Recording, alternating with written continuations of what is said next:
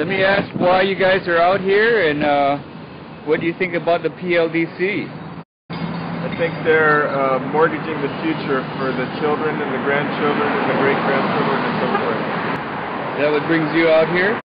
Yes, I'm a teacher, and I'm a preaching teacher about the need to think much further ahead and save what's left if we haven't already overdeveloped and overextended our carrying capacity in Hawaii.